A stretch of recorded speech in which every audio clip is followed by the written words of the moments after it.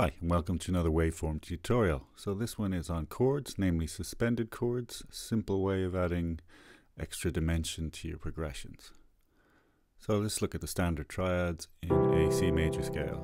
So C, D minor, E minor, F major, G major, A minor, B diminished, and back to C, our tonic. So, as I've mentioned in previous chord-related tutorials, we generally, in most modern music, don't use diminished chords. So we'll take that out of there and replace it with a flattened 7 rather than 7. So that's going to be a major, so B flat major. Okay, so you can see at the top here we have all the notes of the scale, and as they're laid out, we can see their interval number. So this is how we work out our triads. So let's look at this in practice. So I'm going to start with 2 blank MIDI clips. So a C major is going to be made up of a first, a third, and a fifth. So the first is C, obviously. The third is E. And the fifth is G. So C, E, and G. G major. So a major third and a minor third, the 2 intervals.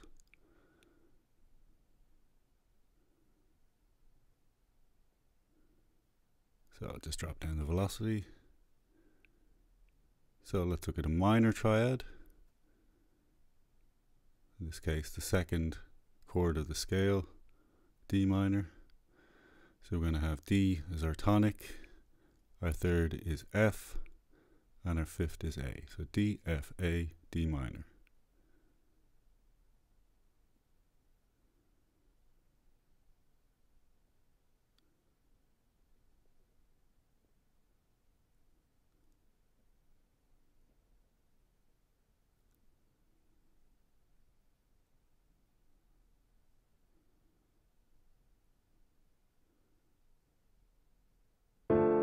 So if we listen to 2 back, both back, so we can hear major chord, happy, minor chord, kind of sad, wistful. So the 2 major tonalities we deal with. So what about other tonalities within a triad? So let's look at suspended chords and how they are created. So we're going to duplicate our C. So suspended chords have no third, so they're neither major nor minor, which gives them their open, kind of ambiguous quality, which we're going for. So a suspended second, we're going to have a second note, so that we can see the second note is D, so we're going to have C, D, and G, which will be C suspended second. So if we want to see sus4,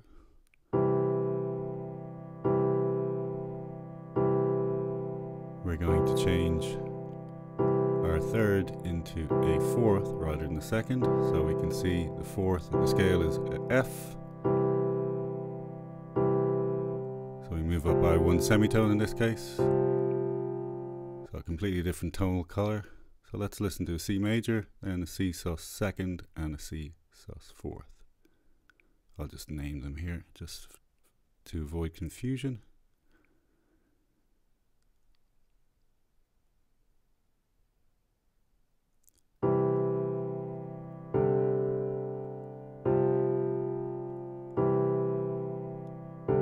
So I'm sure you've heard progressions like that before, particularly on piano. Now let's look at the same thing but with a minor chord instead. So again, remember our suspended chords are neither major nor minor. So let's take our humble D minor chord, make a duplicate or 2.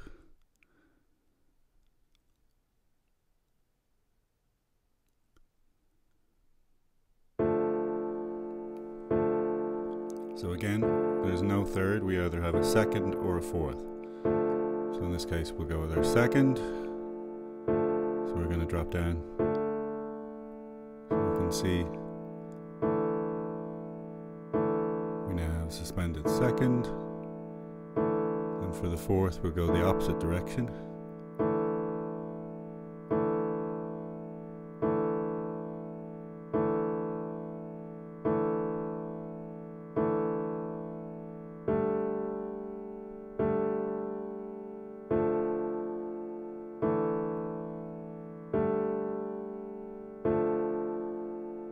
So that's a minor with the sus second and sus fourth. So again, it's a tonality you've definitely heard in countless songs.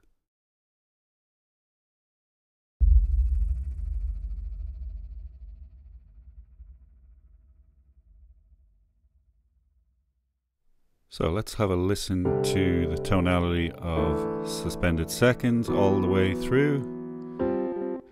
Oh, sorry, my computer's crapping out. So C suspended second, D suspended second, E, F, G, A, B flat, and back up to the C.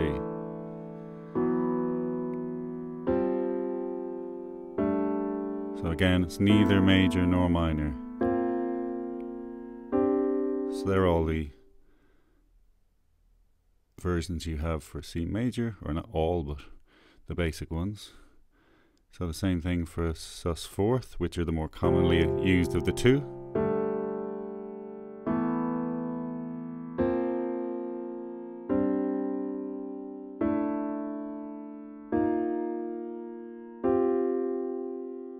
So two slightly different tonalities.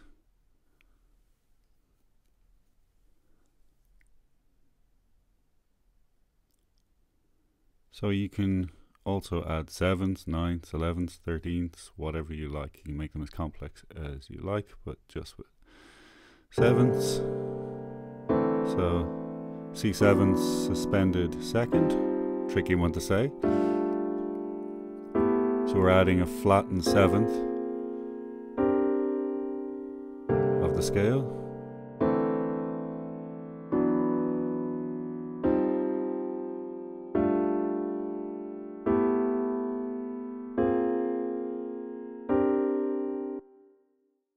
So if we look just at the C7 suspended second, so the seventh note of the scale is B. So if we flatten that, we have a B flat or an A sharp. So we only have sharp notes in the key roll editor in Ableton. So that's A sharp, as you can see, and the same formula all the way up.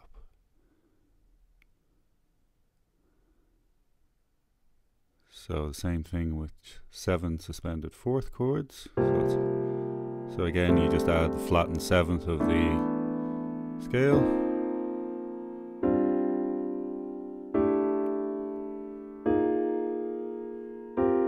For me, the sus4, especially the seventh, has a kind of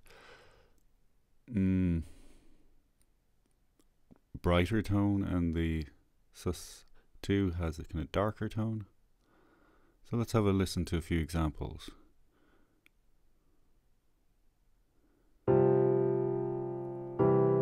So a tonic chord,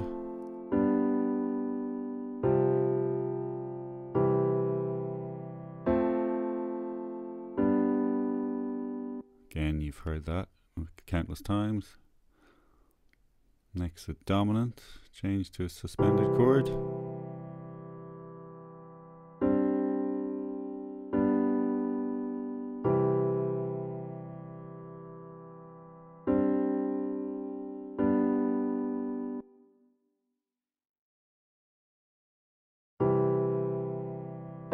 So subdominant.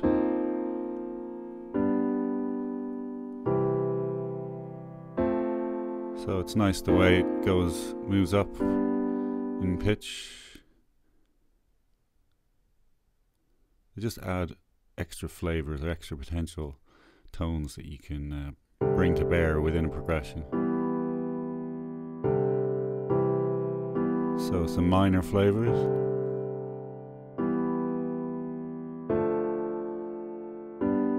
Let's loop that. So C suspended second, E minor, then change the rate of change.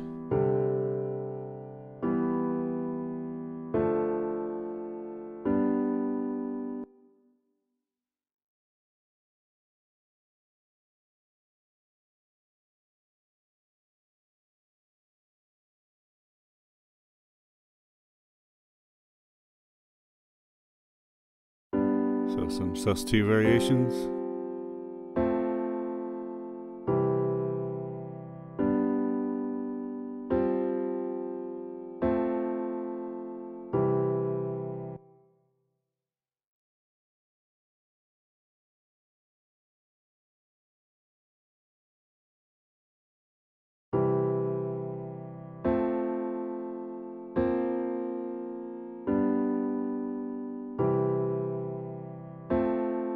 So you can see the chromatic movement there by using the F suspended fourth.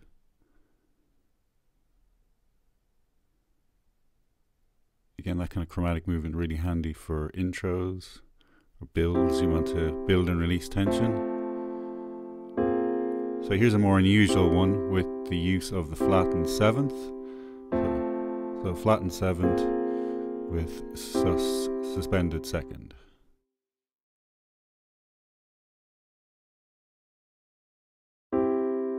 And here's a version, so 8 bars using both the sus2 and the sus4 of our flattened 7th chord.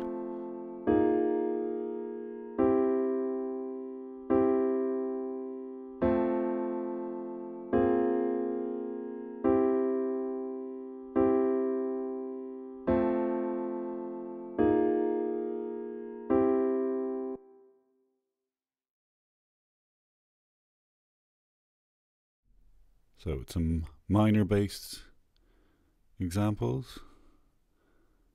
So alternating between suspended and minor.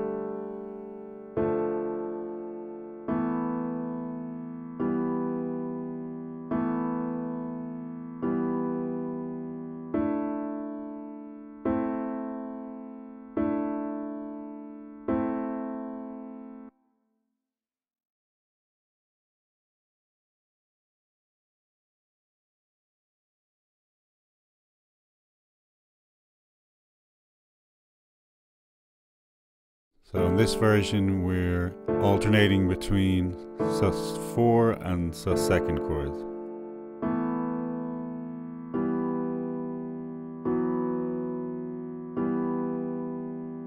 You might recognize this particular progression here if I'll just loop it. So Radiohead, anyone? So again, these kind of progressions are used innumerable amount of times in hit songs from various genres. So go to town, try out suspended chords in their various guises. It's a great way of adding much more flavor to your progressions. Cheers, see you in the next video.